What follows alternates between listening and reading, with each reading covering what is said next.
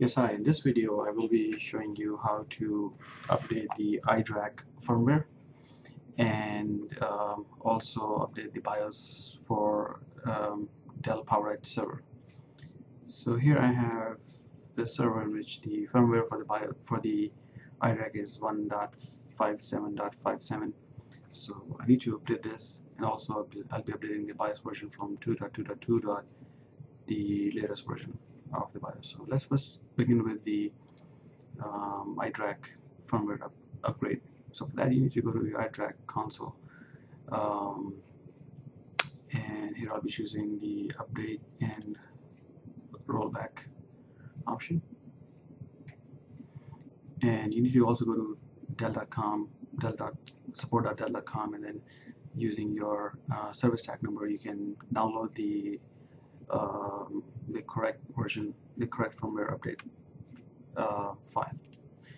I've already downloaded it here, so I'll be just using this file, and then hit update.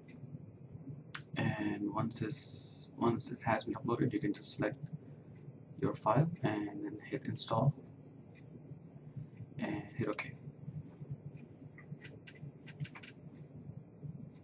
So at this point, you will not see any notification or anything here that will tell you that if the installation that what's going on in the background. So what you can do is you can run a ping test,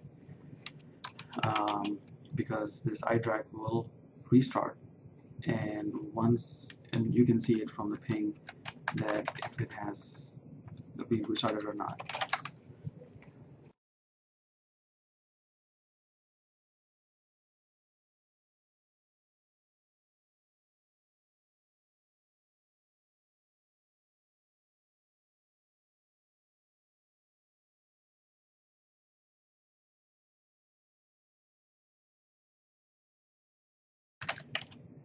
And refresh the screen.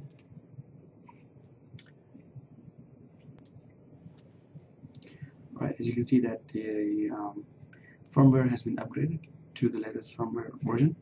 The next step is to update the BIOS on the server itself. So for that, you have to launch the console, and first you need to go ahead and download the right driver from Dell's website. So there are many different options that Dell provides when it comes to updating the BIOS. So whatever way is convenient for you, you can choose that.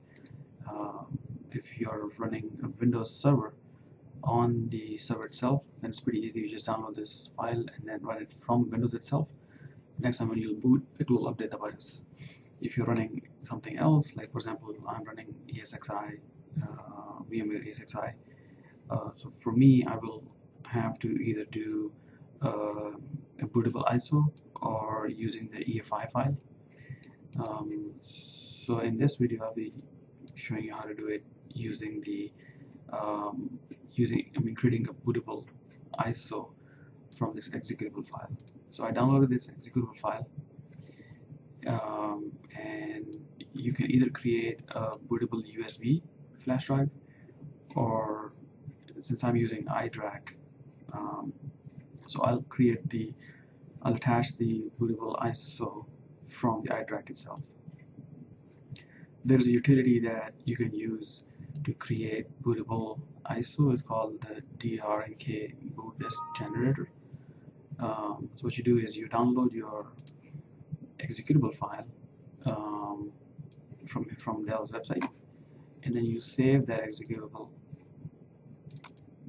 So if I open up this tool, this whole thing is a tool in which there's a folder called extract here. So I saved that executable file in this folder, which is extract here.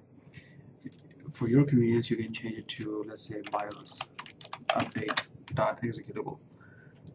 And then you go one step back, and then there's a batch file.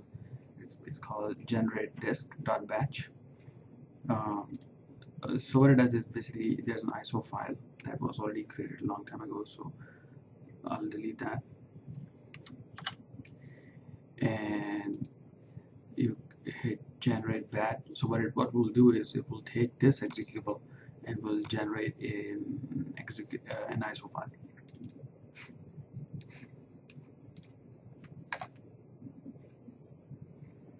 And there it is, the Dell boot.iso has been generated based on this executable. So I'll be using this ISO file and attaching it to the iDRAC, and then I'll reboot and attaching this to the iDRAC console, to the server console, and then we'll reboot it. So for that, you need to go to virtual media, connect virtual media,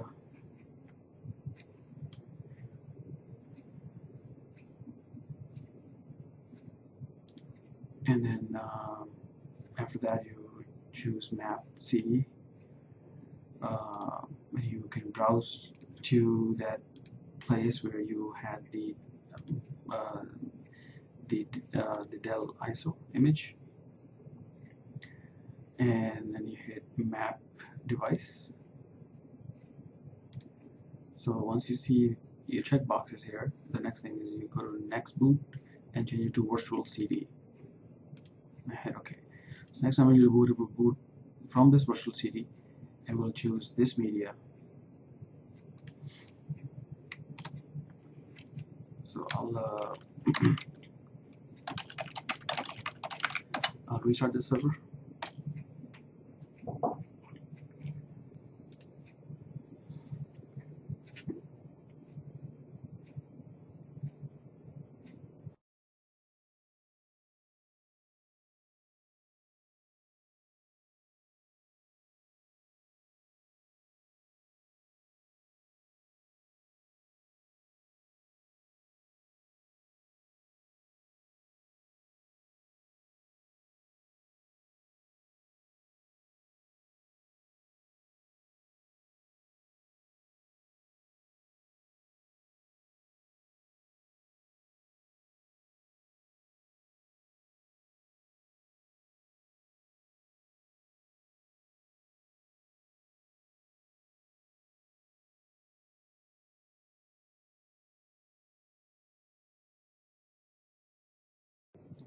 Okay, so it's now putting into the bootable ISO that we had connected. So from here, I'm just going to hit enter, or if you don't hit enter, it will do itself.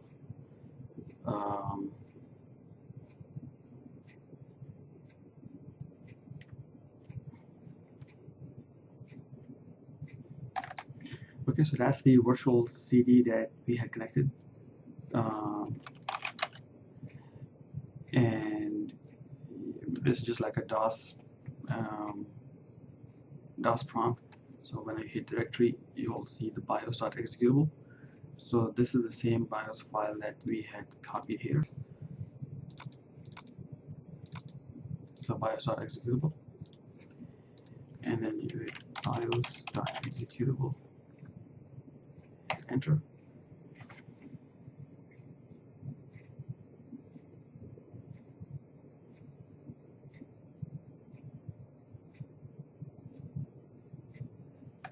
And hit press any key to continue.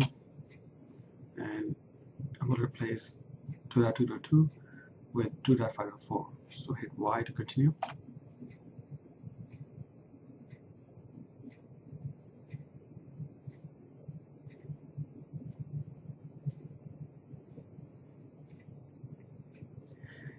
And from here on, it's going to take a couple of minutes.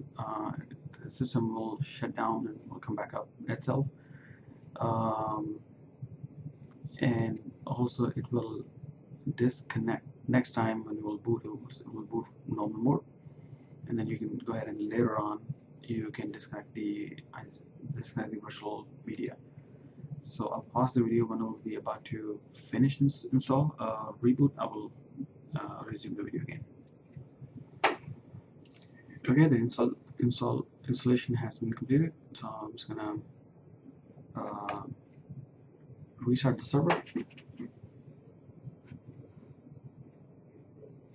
So the server is coming back up again. Just rebooted, and you see the firmware is 2.5.4. So that's it. The firmware has been updated. It will take few minutes to eventually show up in the iDRAC, and that's about it. So this is how you can install the firmware or the BIOS on the Dell PowerEdge server.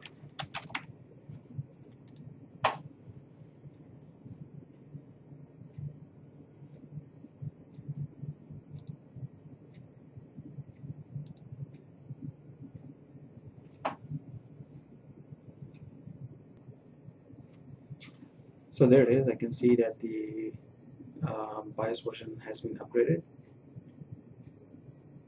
to 2.5.4, and the server is also coming back up. Thank you so much for watching this video.